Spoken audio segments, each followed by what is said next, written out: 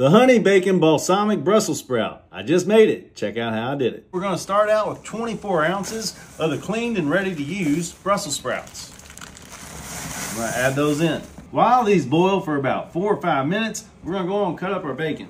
I got 7 or 8 strips here, and we're just gonna cut them into our little pieces, just like this. Brussels sprouts have boiled for 5 minutes. We're gonna set them to the side.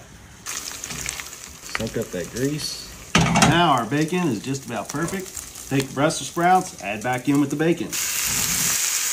Let them cook, then we're gonna finish them off. Probably been 3 or 4 minutes. Now we're gonna go in with some apple balsamic glaze. Bunch of it. We're gonna go in with some of that Kentucky honey.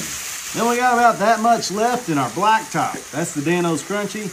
We're gonna sprinkle about half of it right now. We'll save the rest for the top. Get everything folded in. Look at that beautiful color that we're getting. We'll let this cook for another minute or 2, then we'll plate it up. Now it's time for the last step, the Dano's Crunchy. So now it's time to give it a try. I already know what it's gonna taste like. I'm telling y'all what, boil the Brussels sprouts, throw it in with the end of the bacon grease, let it finish cooking, let it brown up, add your balsamic, add your honey, add your crunchy. That's the yum yum, get you some.